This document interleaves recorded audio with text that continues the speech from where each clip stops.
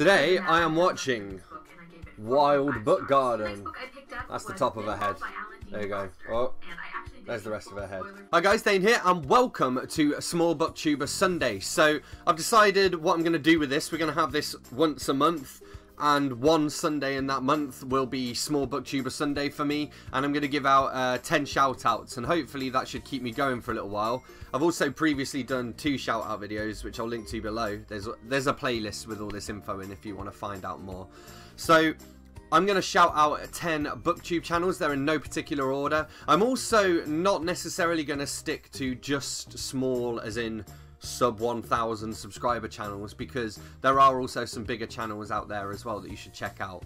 That said, I think all of the ones in this particular video are less than 1,000. So without further ado, let's get started.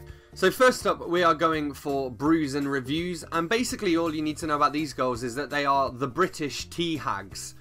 You know, that's all you need. You should be sold on this one now.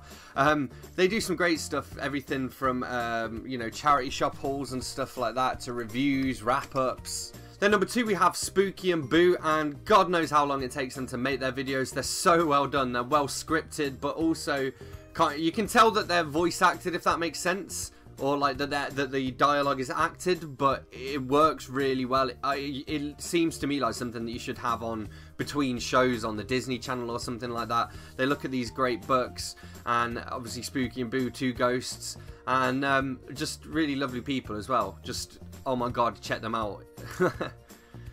Okay, then number 3 we have Lisa West Coast Reads, and somehow I've not given her a shout out before, so I thought I'd better fix that. Lisa is a good BookTube friend of mine. She's again from here in the UK. She actually lives up in Scotland, and sometimes she goes out for walks and you get to see the beautiful views around her as well. But we're currently buddy reading along with a couple of other BookTubers. We're reading through Cassandra Clare's work, but she reads a wide variety of stuff, a bit like me as well, so definitely check her out. She's got fantastic taste. Okay, then we have Time for Books, and Time for Books is one of those YouTube channels where it's very much all about the books. So, you know, the host, I'm actually not sure of her name. I don't think it really matters. We're friends anyway. We all use usernames and screen names in this day and age. And she does a lot of things like Dollar Tree hauls. She'll show you different sort of series she's been collecting and that sort of stuff. And like me, she's a fellow lover of cheap charity shop or thrift shop books. And yeah, I really like the way that the focus is very much on the books.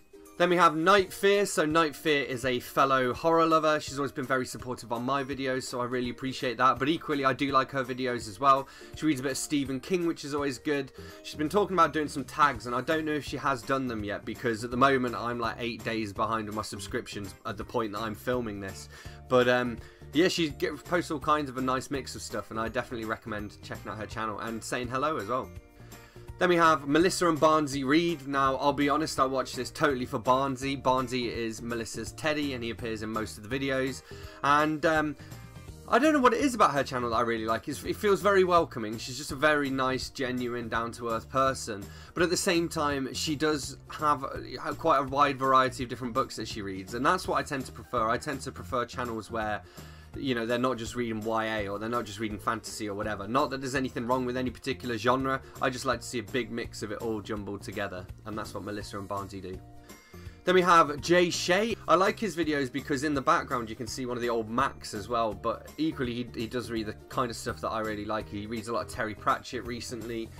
When he reads a book that I haven't heard of, it tends to be a book that when I'm listening to him talk about, I'm like, okay, I need to get that book now. So it's a great channel for discovery, but equally I just like to chat to him about the books that he reads, because we have fairly similar tastes, I think. And his channel's quite small at the moment, and that's a shame because it's actually great. He puts some great content out, so I definitely recommend him.